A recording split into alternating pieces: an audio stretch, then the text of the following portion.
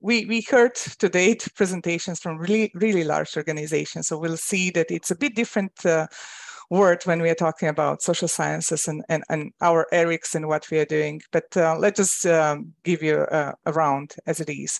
So CESSDA stands for the Consortium of European Social Science Data Archives. We are an eRIC, but also it means that that main office is rather small, working on operations.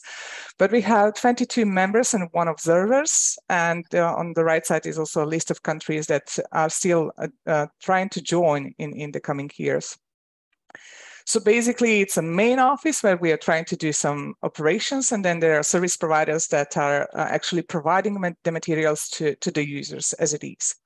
And the mission of CESSDA is to provide a sustainable research infrastructure that enables the researchers community to conduct high-quality research in the social sciences and also to contribute to effective solutions to the major challenges facing society today. CESSDA as a group has 4 pillars, training itself is a separate pillar, but the training and the support is also offered for other pillars. So when a new tool is being created, we are trying to do a training on that.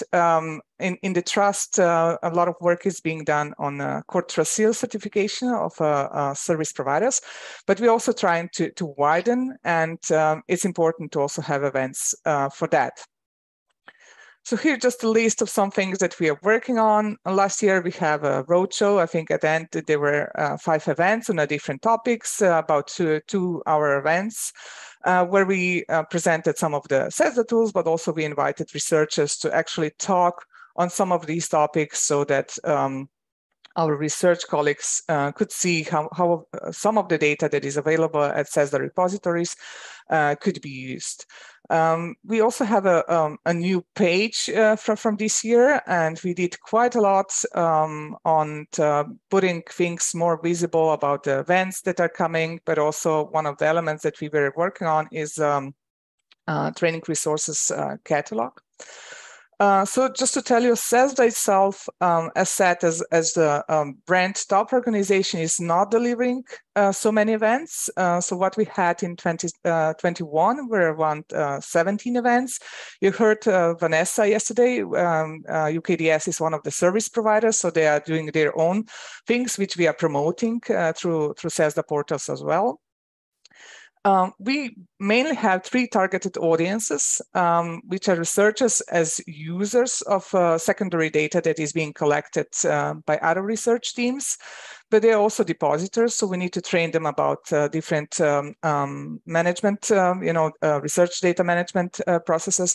But what is also important, and we should not forget about that we also have repository stuff that we need to teach, and I think one of the discussions yesterday was that, stuff is leaving and, how you train the new stuff. So we are working a lot on the guides around that. So everything we do is published on Zenodo, on YouTube, and has quite higher visibility than actually attendance of the events themselves. As I told you before, we are now putting all the materials in the training resource catalog. The resource catalog follow minimal metadata standard recommended for the learning resources that was just published by RDA. So because this was just done this year. And because everything is in standard format, there's also an API created that is going to harvest everything that we have in the SSH Open Marketplace, and from there also to EOSC. Majority events were online even before pandemic. So just to make this clear, but there are certain events that cannot be delivered as good online. So when we are talking about mentorship, they still need to be in person.